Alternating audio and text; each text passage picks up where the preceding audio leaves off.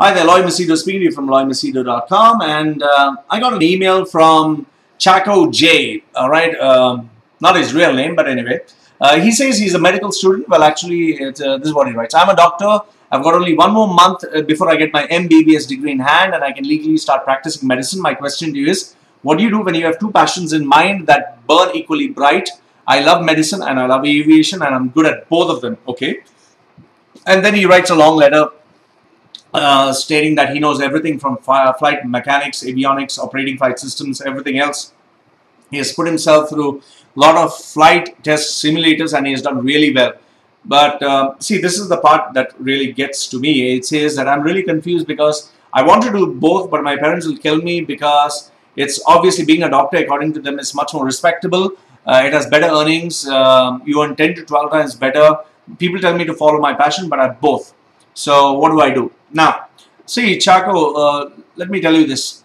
It's great to have multiple interests. I have a lot of interests that I also like. But I think what you need to do at this point of your life is you need to be realistic. See, the reason why you're having the luxury of having quite a number of interests is because your parents are paying for your bills. Your parents are paying for your bills. You're not paying for your bills. So I think you need to be pretty realistic. Let's say, suppose something happens to your mother and father, that they die, or you lose all your money. So obviously you got to grab onto whatever you have, and what you have right now is being a doctor. Okay. Now I'm saying this only because you have stated that you're passionate about being a doctor. Forget the money, forget the respect, forget the societal standings. Just fuck all that. All right. Just leave all that. Focus on what you're good at. Okay. Now, if you're good at being a doctor, now look at it this way.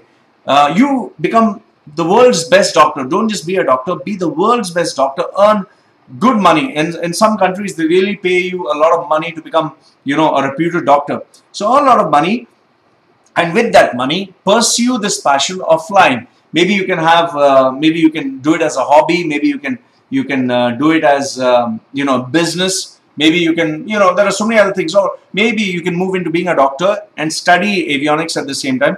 And the day you're really good at it, maybe you can transfer. But here, let me give you food for thought. I have a couple of people who are into the field of aviation, and let me tell you this, it is very, very, very difficult. Unless you have flying time, unless you have experience in the air, nobody is going to give you a contract. In fact, most of the people who are struggling, what they have told me is, to be a pilot, you have to save at least, $500,000 to $1 million, which you got to pay to get flying time. And only then you'll be considered to be a pilot for one of the reputed airlines, and that is where you can earn well. So if you ask me, I think right now you're on the right track. You just have one more month. Finish being a doctor, get your degree, get your qualification, start your career as a doctor. I don't say that get rid of your passion of flying, but be realistic, because first make sure that you're independent, make sure that you're taking care of your expenses, your bills, you're in a position to look after your parents, then start pursuing something else. Others, you'll not be this side, you'll not be that side, you'll be nowhere. It's like having two women. Don't pursue both the women at the same time. Get one woman, keep her for you, see how does it go. Not happy, then slowly start flirting around with the other one. And if it works out, okay, then transfer. And don't quote me on this. So, Chaco J, this is my opinion about having two passions at the same time. I think, my friend, you need to be realistic. You need to focus on what you have. Just one more month, you're going to get qualified, you're going to be a doctor.